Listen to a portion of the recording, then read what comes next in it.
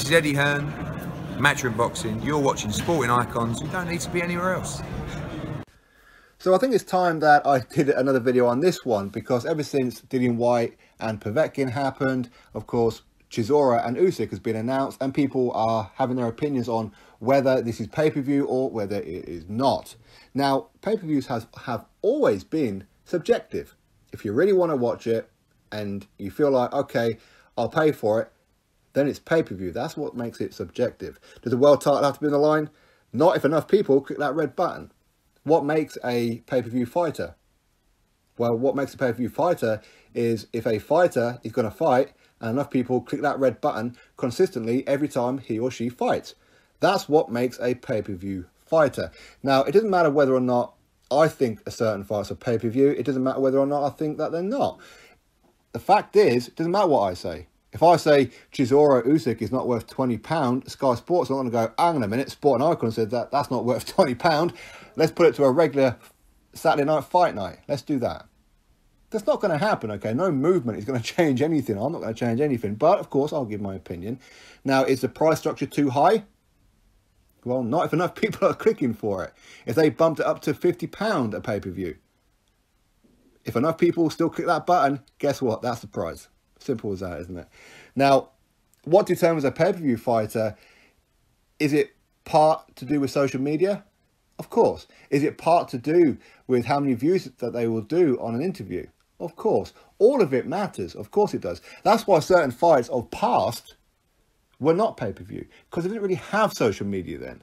They didn't really have YouTube. They couldn't gauge anything. All they had to do was take a gamble on this particular fighter, say a Amir Khan or a Carl Froch or a Kell Brook or whoever it may be, a Lennox Lewis, a Frank Bruno, take a punt, and if they did good numbers, then that particular fighter will be pay-per-view thereon afterwards until the numbers start dipping. That's how it works.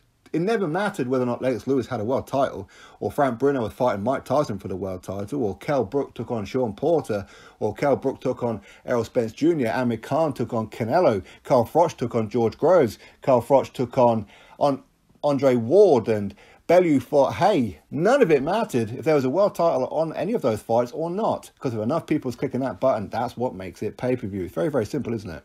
Fury against Otto Wallin, Fury against Tom Schwartz, were they pay-per-view? Of course they were pay-per-view if enough people click that button. That's what makes a pay-per-view. It's as simple as is. KSI versus Logan Paul, is that a pay-per-view? Of course it's a pay-per-view if enough people are clicking that button. If not enough people are clicking that button to pay for this pay-per-view, then it's not going to be pay-per-view. And that particular fighter will not be pay-per-view after. If they start showing poor numbers, they will not be pay-per-view after. It's very, very simple. Why is Joshua a pay-per-view fighter? Because enough people click the button.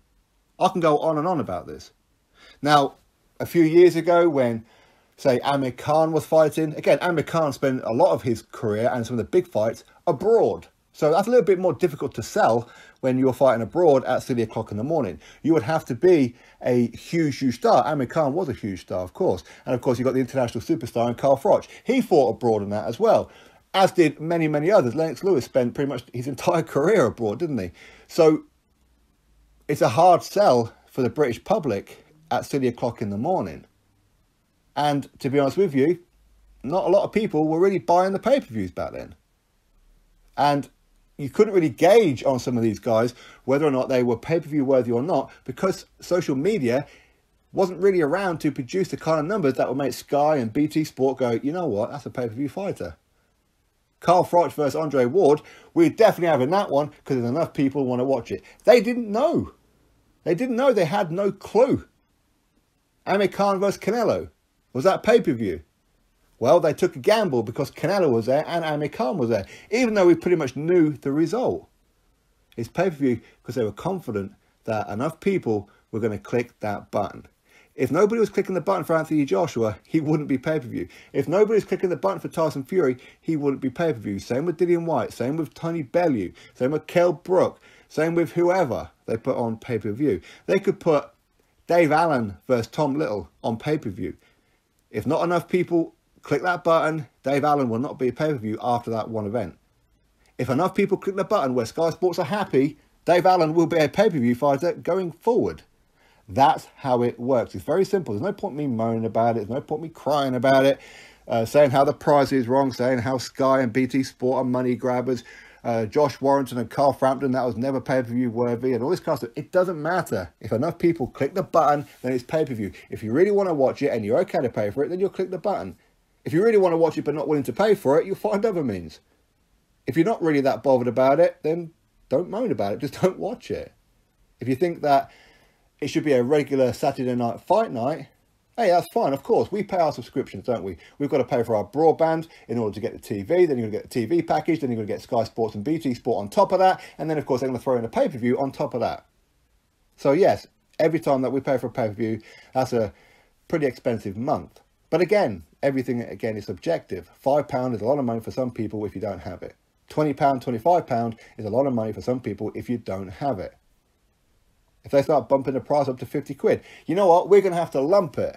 It's as simple as that. They're not going to change it. These fighters want X amount of money, but this X amount of money isn't in the pot unless you put it on Sky Sports or BT Sport as pay-per-view, because their purses will be determined by how many pay-per-views that they drive.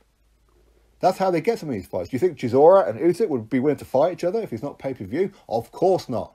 If it wasn't pay-per-view with an upside, they're just not going to fight each other. Dillian Whyte would not fight Povetkin if it was not pay-per-view. Joshua would not be fighting Pulev if it wasn't pay-per-view. Fury would not be fighting Wilder if it was not pay-per-view.